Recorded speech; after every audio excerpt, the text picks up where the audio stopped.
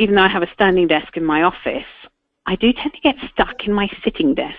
So I need to create some sort of routine to get up out of my sitting down desk. I know that's not a great thing. But we don't have to be perfectly healthy to come on your show, which is brilliant. Power to Live More with Joe Dodds.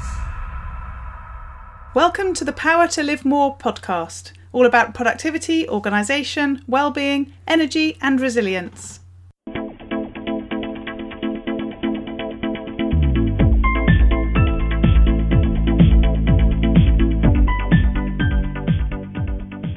I'm Jo Dodds, and I started this show to enable interesting people to share their stories about how they use their power to live more, and by that I mean to do the stuff that they want to do more than the stuff that they need to or should do.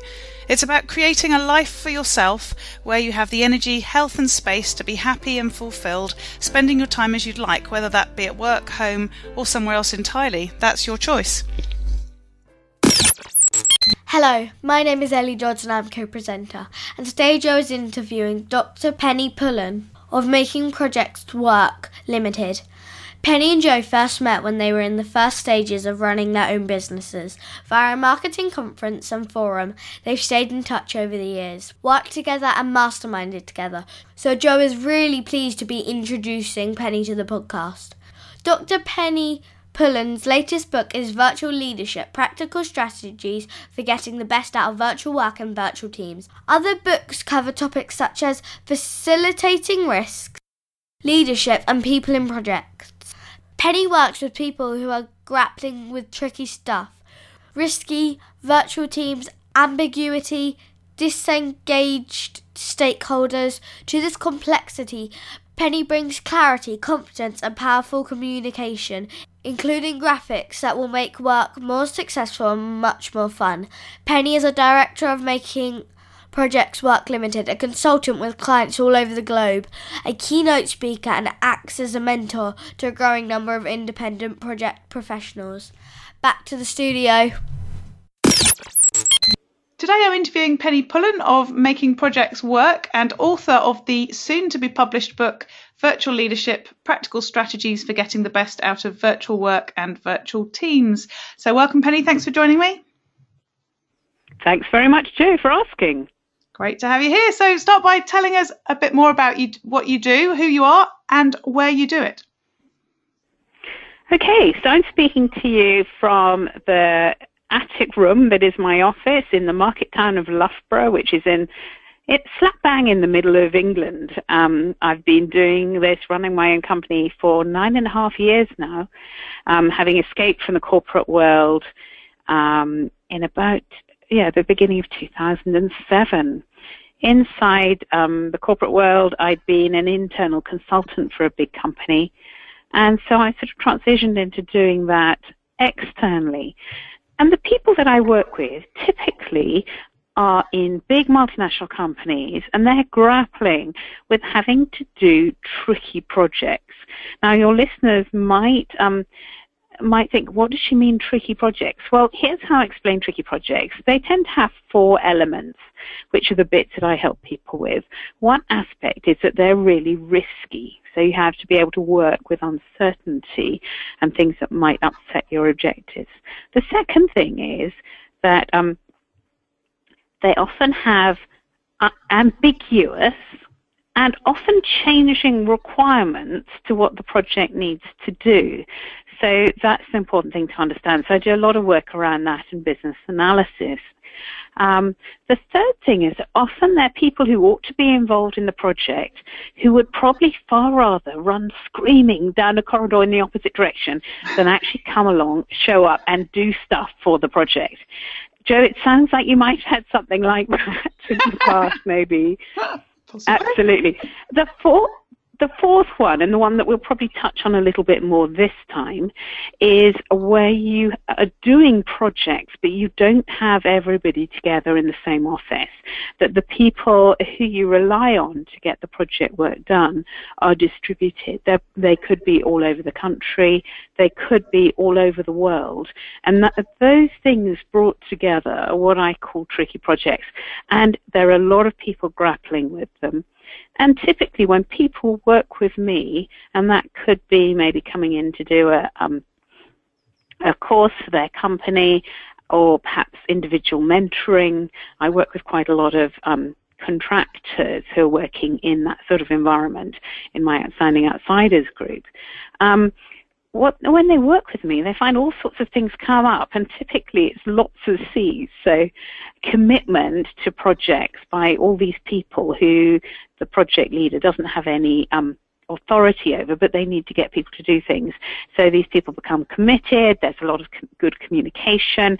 People collaborate and work together. And then there's another one that doesn't fit the C's, which is actually people have fun and enjoy doing the project, which tends to lead to better outcomes and better learning for people involved as well. So, yeah, that's what I do. Lovely. And are you tending to work with people like you who are working from home, or do they generally work within organisations in offices with other people? Most of the people that I work with are working in companies, in offices, but the people that they actually work with themselves may be all over the place. So what I'm finding is that although people are often employed by large corporates, they're actually spending quite a bit of time working from home as well. So, there's somebody I was interviewing for my book who's talking about how he'd been working virtually for many years, and he normally works from the dining room table at home, although he's not an official virtual worker. And funnily enough, the day I was interviewing him, he couldn't work on the dining room table because his wife was having some friends round for lunch, so he had to move off somewhere else. And I thought, I wonder how does that change your environment, your productivity if you have such a really what should be quite a temporary working environment, but he'd been doing it for years and years. Yes. And have you always had your own office at home whilst you've been working from home? Yes, I have. And actually, it's wonderful. It's on the top floor. So when I leave work, I shut my computer down, I shut the door, and I go downstairs. Yes. And once I'm downstairs, I'm in the home environment. We've got all the bedrooms and so on that floor. And at the top floor, it is just offices. So that really suits me, and I'm so lucky to have that, because I think if I did have to work, say, on a dining room table, for me particularly, I would just never stop, because it is fun. I love what I do, and people tell me it makes a difference to their confidence and their ability to do some really tricky stuff. Yes, yeah. So tell me a bit more about how your day starts then. Now you've described the office at the top of the house. I'm imagining that you do the morning routine stuff with your children and then disappear up the stairs. Is that true? And how do you make that all fit together? It does. Well, I'm quite lucky now to have teenagers. Just thinking about that, I wonder how many people would say that. I was going to say the word lovely teenagers. And they actually get themselves up, and then they go out of the door at about 20:08 on their own. So actually, I think if I didn't get out of bed, they would still be gone by 20:08 with everything they needed. I suppose some days there would be a sort of, Mom, can I have some money for something? But other than that, so that's all much smoother than it was when they were much smaller. And then, I saunter up to my room and get going. Of course, now with everything being so mobile, I can, if I want to, sit down and do some things on my phone before breakfast while I'm waiting for my porridge to cook or whatever it might be. I'm thinking actually it would probably be better if I didn't do that. Perhaps I should ask you about productive morning routines. It's interesting. It's something I'm focusing on quite a lot at the moment, and mine has changed considerably because I've sort of followed along with the things like the Miracle Morning and the people who talk about getting up at 5 o'clock in the morning. When I say I followed along, I've read about it. I haven't actually got up. I read about it, and I thought, you've got to be joking.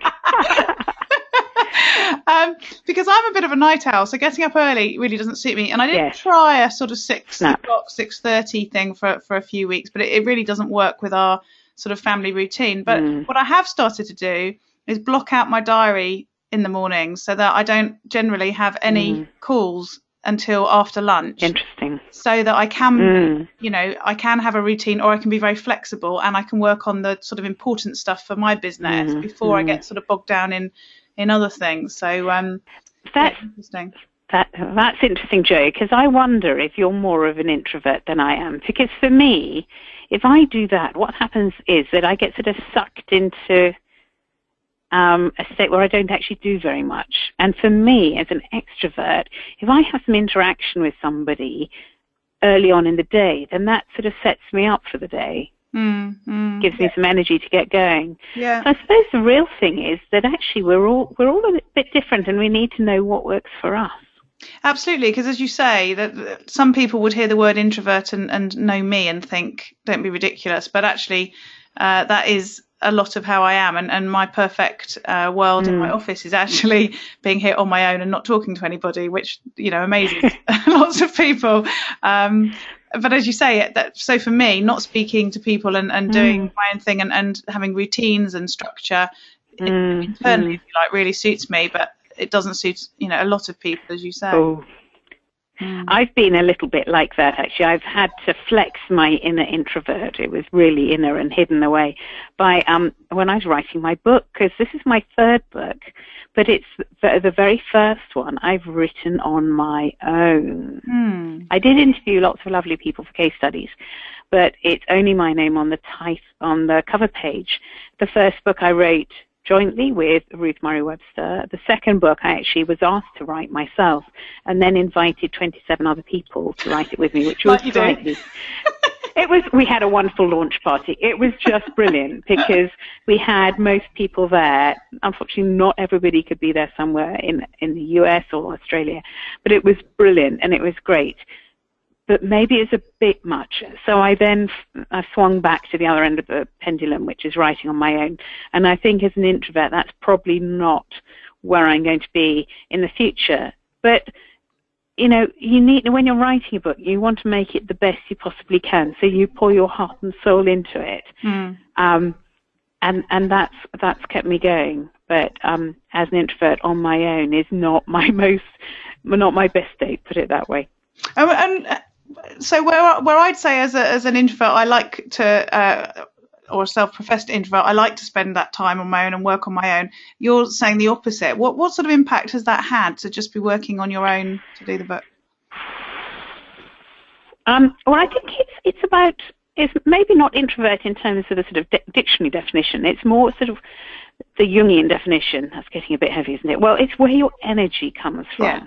So I think for you, Joe, is your energy you replenish on your own or with small groups, whereas I go to a big group as a workshop all day and I'm in seventh heaven and I'm all buzzy and I've got loads of energy. Whereas I know other people who do that for a day and they just have to hide somewhere to recover. So for me, it's been making sure that I am doing things with other people, obviously spending time with my family, doing some pieces of work that take me out with others, and obviously using the time I have outside of work where I do things that involve other people as well. But just it's made me even more aware that, my best place is normally doing things with others, thinking things through, talking things through out loud with others who are interested as well. Yeah. So and I think I verged into doing lots of case studies and interviews and chatting to make sure that I could check ideas and things with others. Yeah, I think the key there is knowing yourself, isn't it? And sort of trying and testing things and working out what does make you feel energized and what doesn't, and then doing more of whichever, works the best sort of thing. So, that's really key. So you talked about the end of the day and having the advantage of shutting the office door.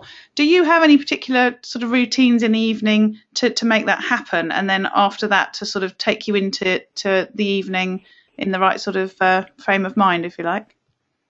I don't know if you can call it a routine, but teenagers get really hungry. So if you're not around to provide food at the appropriate times, they come and bang on your door and sort of start coming in and sort of, miming dying of starvation and stuff. So, they drag me out and requiring food. But something that I've done now, I'm just past my 4-year mark, is I'm actually learning to play the violin. And as somebody who runs their own business, it's been incredibly useful because I don't know if you ever played the violin. I have an inkling that you might have, Joe, for a short while. I got to grade 6 when I was at school. Grade 6, whoa, well, you're beyond me, slightly. So I've been doing this for 4 years now. And I started mainly because I love music, and I thought it would be fun to be able to play along with my kids, who, one of them is learning about, well, she's on the go. She's about 4 instruments at the moment, but yeah, anyway. So I started learning the violin with her.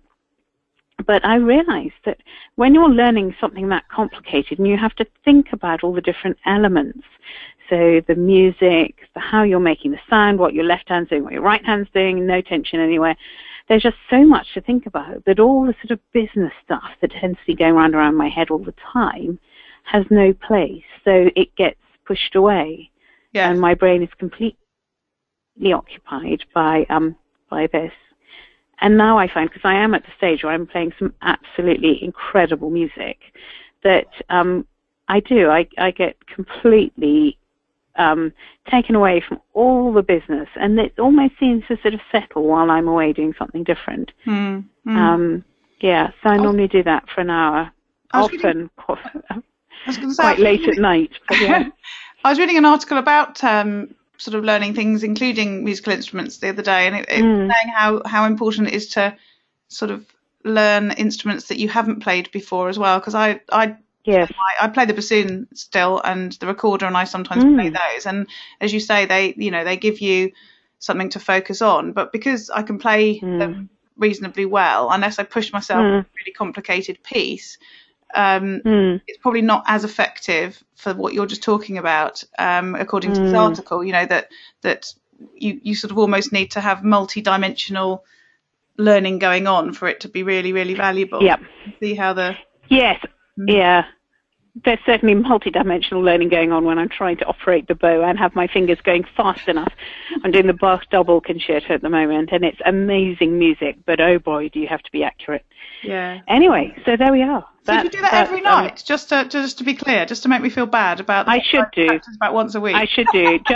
I should do, but I'm learning. You see, I'm progressing. Yeah. So I'm sort of moving. I'll probably in a year's time I'll be at the stage you got to on your violin. Yes. Yeah. Brilliant. Yeah. Lovely. Well, you're putting me to shame. I'll have to get the bassoon out more often. I don't want to put anyone to shame, but it's just been, it was an interest that I'd had for a long time, and then just finding it so incredibly great at clearing my mind of all this other stuff.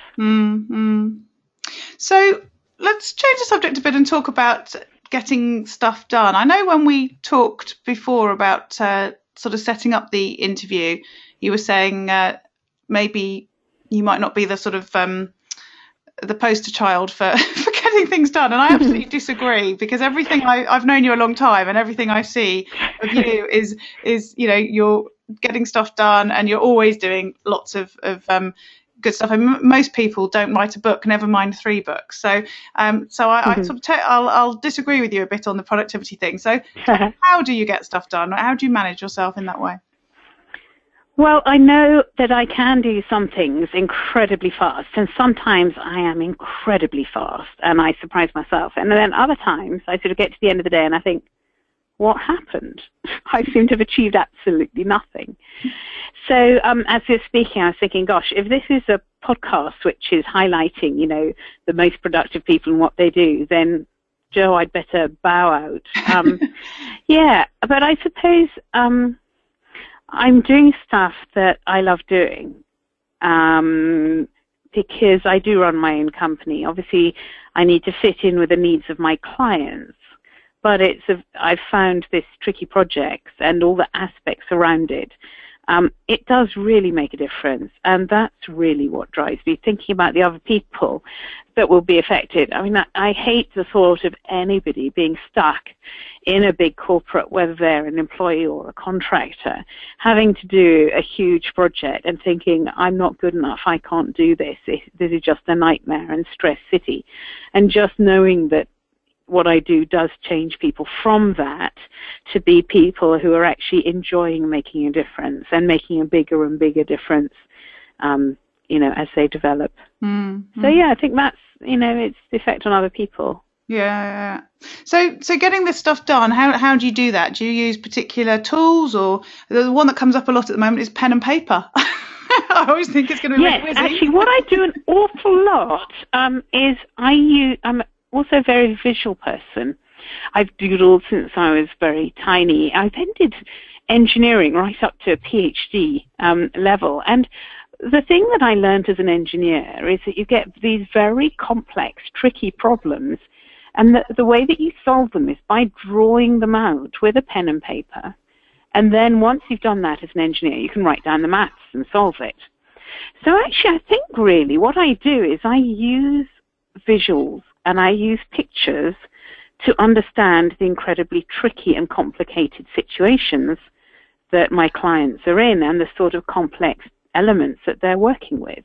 Yeah. And I found that by using very simple graphics, that not only does it help me to understand the complexity, it also helps my client to understand what's going on.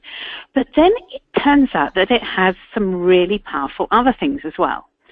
So it really helps people to remember the different aspects. So when I draw things out, it helps me to remember, and it helps the people that I've drawn that out in front of remember what it is that I've drawn, because it sort of sticks. You don't have to concentrate and think really hard to put something into memory as you would need to do with a long list of words.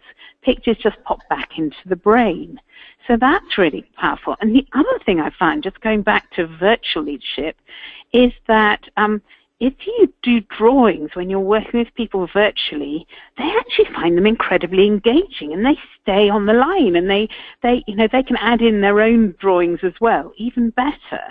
And that's something really powerful, because with virtual groups and virtual teams, one of the hardest things is to keep people interested and engaged. Mm-hmm.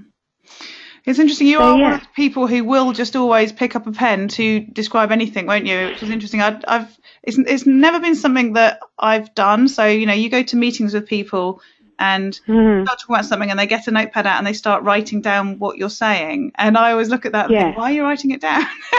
Because that's just my way of doing it. But having been in some meetings with you and having had a meeting with you online a couple of days ago, and you actually were sketching out with images, as you said, what we were saying as we were going along. It was really helpful. It was really helpful. That was to make sure it's clear for me, but then it shows you that I'd understood what you'd got. Yeah. So actually you had a taster of how visuals really do clarify things. I've had so many people saying to me, Penny, how do you do those visuals? That I actually a few years ago set up a side site called graphicsmadeeasy.co.uk, which gives 3 months worth of once a week tutorials, just simple stuff that you can use for business. Yes, yeah. So maybe that might be helpful for somebody. Yeah, and it's free. Definitely, and it'll definitely be in the show notes. Okay, so let's move on a bit then. You've talked a bit about your music and your violin for relaxing at the end of the day. How else do you firstly relax, and also I'm going to cough. And how do you keep yourself healthy? Well, a bit like the productivity.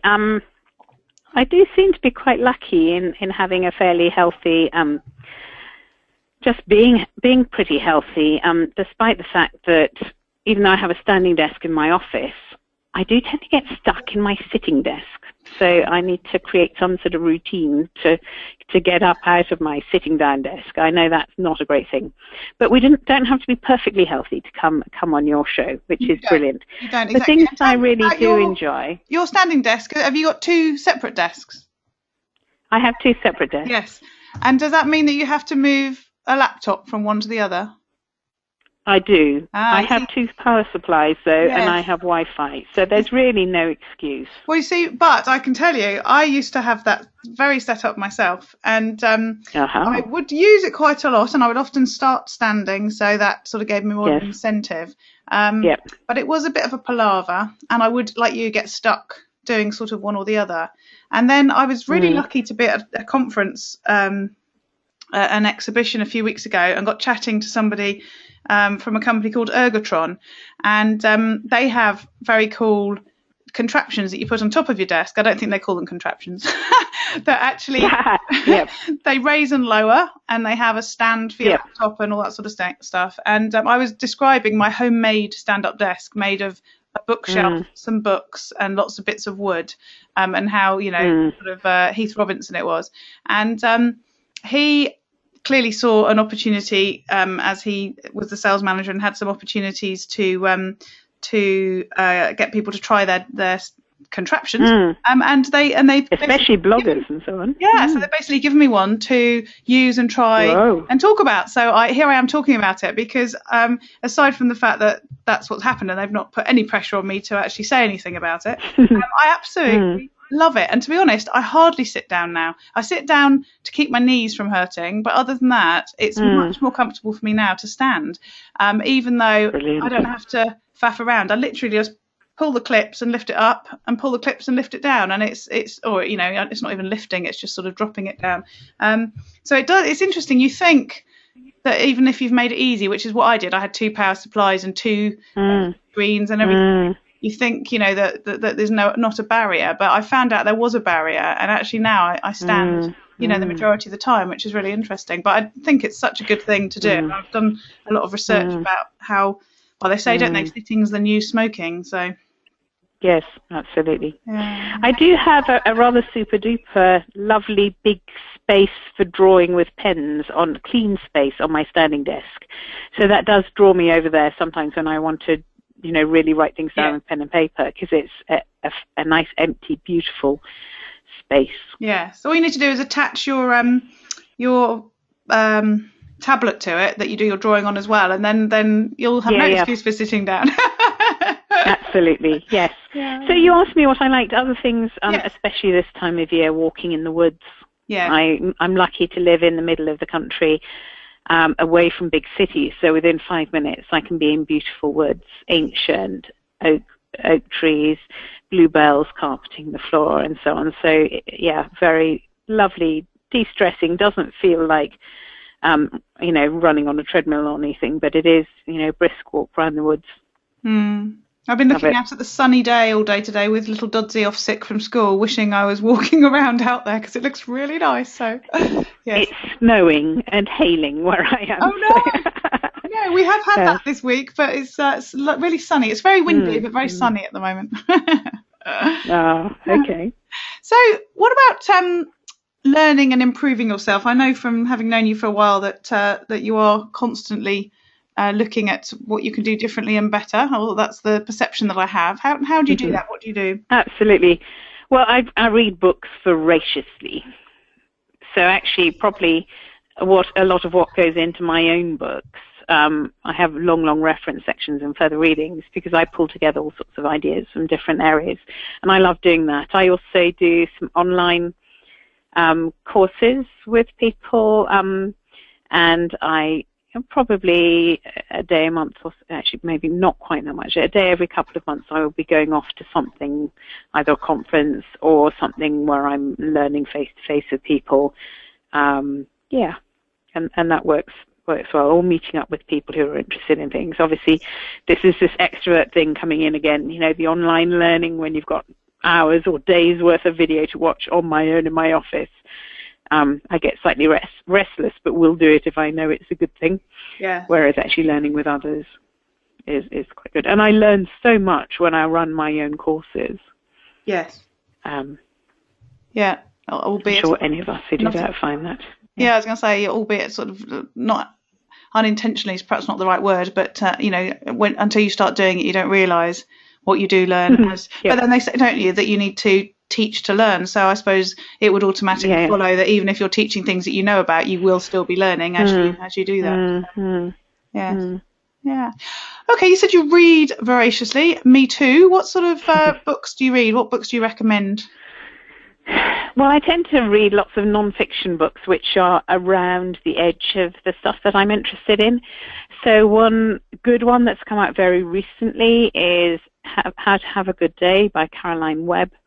I met Caroline at the end of last year and found out about her book. She's an ex-McKinsey consultant who ran their Remarkable Leadership Program, or was very involved in it. and during that time tapped into research around what is it that makes people really incredibly effective. So she's probably a good person for you to have in your podcast. Yeah, definitely. But so that's a good one where you can read through all the different things, all the different aspects of life, and find out, what's the latest research on that. And there's some quite surprising things that come up out of that, which is good. Going back to one that's a bit older, there's a book that I read years ago by Benjamin Zander, which is around the time that I was thinking of setting up my own company, and absolutely transformational, and I can't remember the name of it, which is not very good. Oh boy, it's got a yellow fly cover, and it's all about change and not being the it's The Art of Possibility, Benjamin Zander. That's the one. Yep. Yes. It's an amazing book. Yes, and The Art of Possibility, when I read it, I was in a big corporate, and thinking, do I take redundancy or do I move to where they want me to move to? And it was very good. Very good. Lovely. Yep. So what about other forms of entertainment like films and music? You've already talked about the classical music.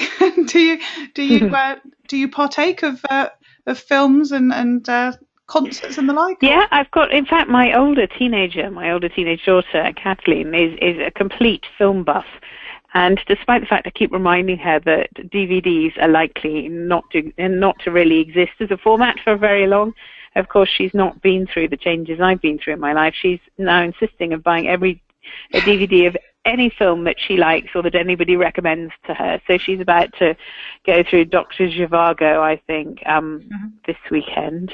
And she's got a massive collection, and we often watch things together.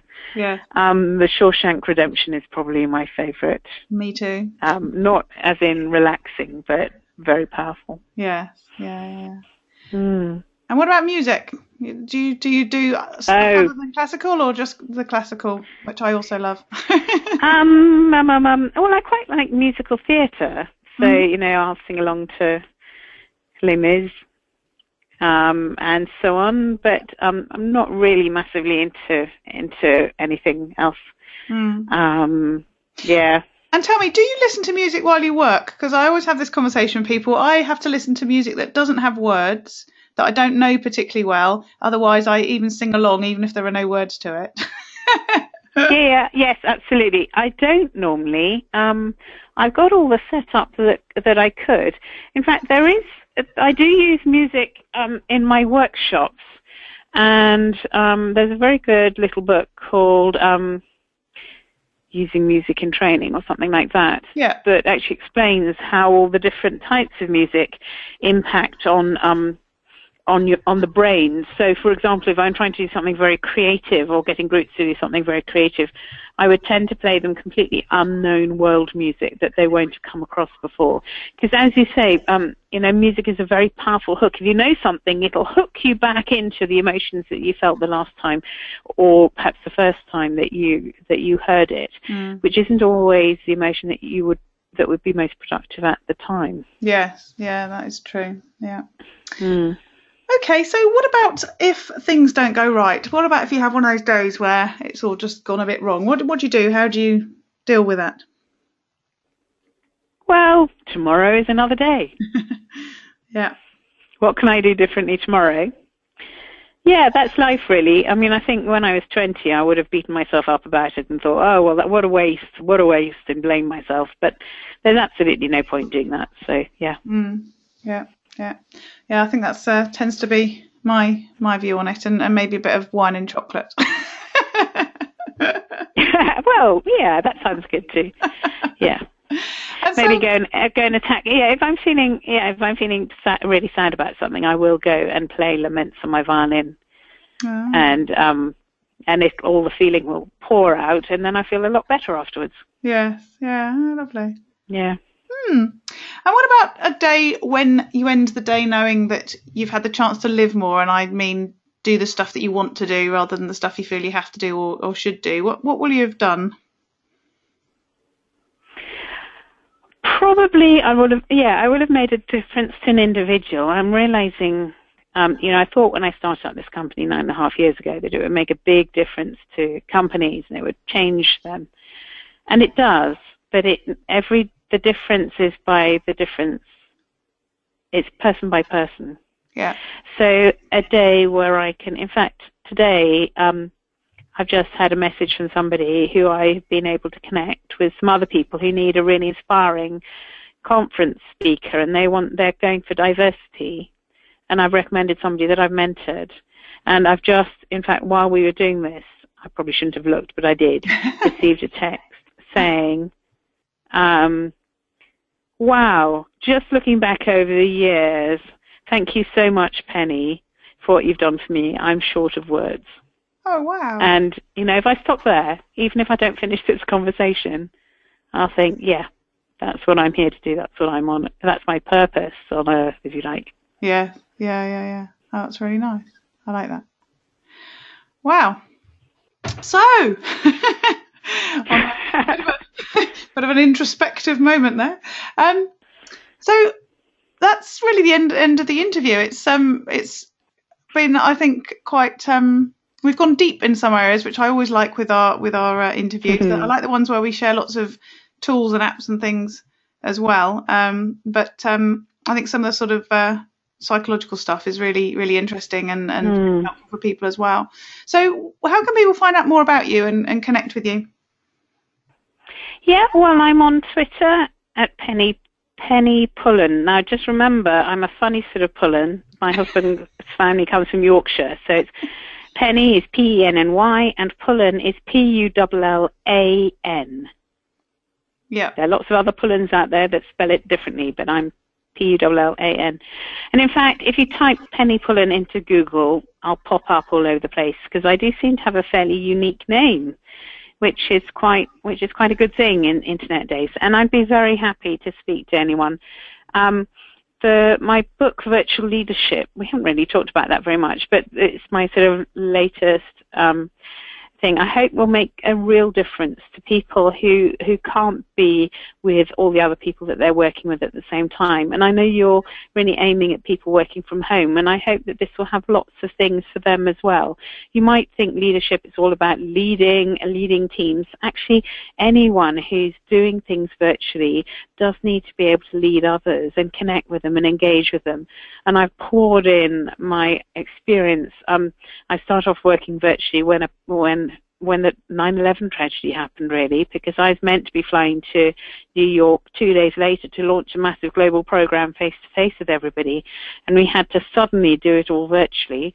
And thank goodness I took to it and have been working virtually ever since. So anything from that might help anybody else, happy to chat with people online, chat on Twitter, email. Type Penny Pullan, A-N, into Google and I'll pop up. Do get in touch. That would be great. Yeah, lovely. No, I'd really sort of pleased that you've made the point about the leadership piece being for, lots of people. As you say, I think it can be misread as being people who manage teams in a, the more sort of traditional specific way that you think of when actually, leadership as a concept is nothing to do with that really. It's about an individual taking the lead in some way for something with somebody or some people, and it doesn't necessarily be a team, does it? So Joe, you're a leader. You're very much a leader. You don't sit in a corner office with a large number of people who report into you. Mm-hmm. But I think you're probably more of a leader by stepping up and doing this podcast and doing a lot of the work that you do than many, many people in corner offices. Mm. And many people listening to this, you're leaders. Yeah. More than those people sitting in corner offices. Yeah. So you're changing the world. Absolutely, absolutely. Even if your office does happen to be in the corner of your house. Or the corner of an attic room overlooking the snow outside, or whatever it might be. Exactly. Yeah. Well, thank you, Penny. I've really, really enjoyed speaking to you today. Thanks for joining me. It's been lovely. Thank you so much, Jo. Oh, the book is available, even though this is coming out just before it's published. Look on Amazon. Joe's Jams. This is the part of the show where I do a recap of the key points of the interview, the stuff that I really liked, and the apps, books, music, tips and tools that were shared. This is for you if you heard something that you want to check out, but you couldn't write it down at the time. Hopefully I've got you covered. And this is the bit for the really time-pressed. You can just listen here and get the gems from the interview. But of course, I wouldn't suggest you do that and miss out on the great conversation that I had with Penny. We talked about using graphics to simplify explaining things. Penny talks about using graphics to help her to understand what's going on when there's tricky, complex situations to discuss, but also so that her clients can understand as well. And certainly I commented on the podcast that whenever I'm with Penny, she does tend to grab a pen and paper and start drawing things out as we start having conversations, which is not something that I would naturally do. But she says it helps her to remember, and it helps the people that she's talking to remember. It sort of helps things to stick because pictures just help your memory as opposed to words. And then she talked about virtual leadership, which is her current specialism with the book that she's recently published, and saying that if you actually are working virtually with people, but then you draw when you're having meetings with them. So she uses quite a nifty iPad app that enables her to draw things on the iPad and put them up onto the screen. She says it's really engaging and it really helps to keep people interactive and interested in the conversation. And then she has a site that she set up herself a few years ago called graphicsmadeeasy.co.uk, where you can get 3 months worth of once a week tutorials explaining how to create graphics within your business. When we talked about books, we talked about a book called How to Have a Good Day by Caroline Webb. And Penny said she met her last year, and she's an ex-McKinsey consultant who ran their Remarkable Leadership Programme. And she tapped into research at that time around what really makes people effective. So that's where that book came from. And also a book that Penny read when she first started her business by Benjamin Zander, which is called The Art of Possibility. She called it absolutely transformational. And then Penny talked about a book that she has used to help her to use music in her workshops, and that's called Choosing and Using Music in Training. When we talked about music, Penny said she quite likes musical theatre, sings along to Les Mis, but not really into anything else particularly. And we'd had a lot of conversation about music as she plays the violin and has been doing so for the last few years. And she talks about music being a very powerful hook and says if you know something, it will, or if you hear something, it will hook you back into the emotions that you felt the last time, or perhaps the first time that you heard it. And that isn't always the emotion that would be most productive at the time. So how important it is to be aware of that and make sure that if you are playing music when you're working or doing particular things, that you pick the right sort of music. A couple of films that Penny mentioned as being really good is Dr. Zhivago and one of my favourites as well, The Shawshank Redemption. As I said, Penny talked about playing the violin, and she talked about how playing it as an adult, she realised that when you're learning something really complicated and you've got all the different elements that you have to do, so the music, how you're making the sound, what your left hand's doing, what your right hand's doing, not having any tension. She said there's so much to think about that her business stuff sort of tends to go right out of her head. It gets pushed away and her brain's completely occupied by the music. And that's something that I understand. I sing, and when I'm singing complicated pieces of music and I'm trying to read the music and get the timing right and be in tune and all those other things, it's really quite mindful because that's all you can focus on. You can't worry about other things at the time. And I also talked about an article that I'd recently read which talked about learning musical instruments, and it was saying how important it is to learn them, and particularly instruments that you haven't played before, because then you have that multi-dimensional learning going on, as Penny talked about, with all the different nuances to it, all the different elements of it, and that makes it really valuable. We talked about standing desk, which I think we've talked about on other podcasts, and I was saying that I was at a conference a few months ago, and a company called Ergotron very kindly offered me a standing desk contraption, as I called it, although I said I don't think they call them contraptions, because I'd been describing to them the homemade stand-up desk that I had with a bookshelf and some books and bits of wood and things to stand on and all this sort of thing. And Penny and I were talking about how much you use a standing desk And because I've got one that's now just all on the same desk and I can just raise or lower it very easily, I do tend to stand quite a lot. Whereas when I had a separate stand-up desk to my sitting desk, because I had to sort of plug things in and unplug them and that sort of thing, even though I made it easy with 2 power supplies and 2 screens and so on, I still didn't do it very often. So I spent a lot of my time sitting when I really intended to be standing. So I do think in lots of things that we do in life, if you can make it as easy as possible to do the thing that you want to do, then you're much more likely to do it. If you have barriers, however perceived they are, however real or perceived they are, then that can quite often stop you doing things. When we talked about exercise, Penny talked about walking in the woods locally to where she lives and how it's very de-stressing. She says it's not anything like running on a treadmill, but it does give her that sort of exercise and mindfulness. Penny said how much she learns from teaching, that she learns so much when she runs her own courses, where clearly she is the subject expert, but also learns so much from interacting with the people on the course. When we talked about what happens when it all goes wrong, she talked about the phrasing "tomorrow is another day" and what can I do differently tomorrow. And she talked about when she's feeling sad, then she goes and plays a lament on her violin and all that feeling comes out and then she feels a lot better afterwards, which I thought was an interesting way of sort of dealing with those feelings of sadness. To contact Penny, you can contact her on Twitter. She's at Penny Pullan, Pullan. She was very keen to point out. And she says if you type Penny Pullan into Google, then she comes up. It's quite a unique name, so you can see all the different places that you can find her.